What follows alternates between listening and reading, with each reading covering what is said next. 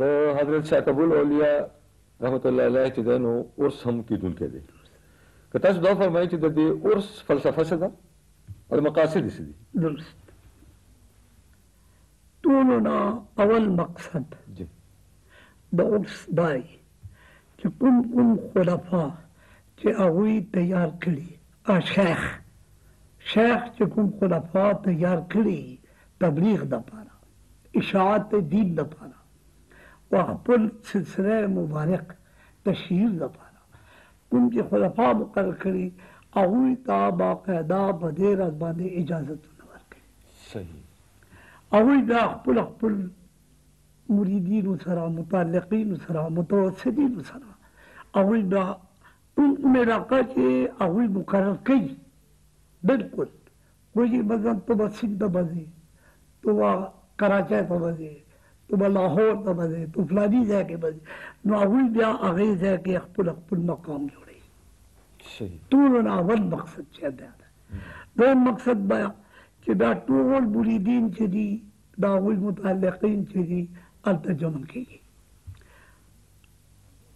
عرض یې کوم چې اولیاء کرام تبلیغ دو طریقے جی. یو طریقہ دا اولیاء کرام تصنیف و تعریف تذکیر وعظ نصیحت اور بیعت سلسلہ جاری کو داٹو. یو طریقہ اولیاء کرام چې ده هغه صاحب نظری هغوی توجه کوي هغې توجه سره تزکیه نفس کوي تزکیه باطنی کوي.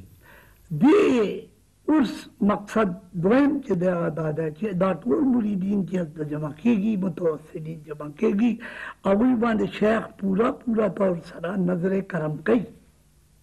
هغوی باندې د هغوی درجات چې دي کوم چې ولایت په مقام کې دي چاہے هغه ولایت صغرا ده یا ولایت کبرا ده یا ولایت عظما ده څومره دي هغوی کې هغوی ترقي مدارج کوي د هغوی تربیت کوي.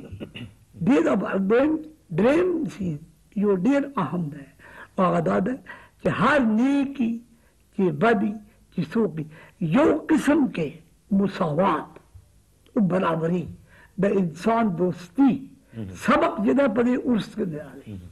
که دې ته موږ په خپله ژبه کې نن سبا چې کوم معروف ژبه ده نو که هغې کې موږ ورته وایو دا یو سالانه کنوکیشن دی چې په هغې کې ډګریانې ورکول شي او د حساب اخیستی شي چې هغې په دې یو کال کې څه کړی دی څه نه دی کړی. بالکل صحیح دی.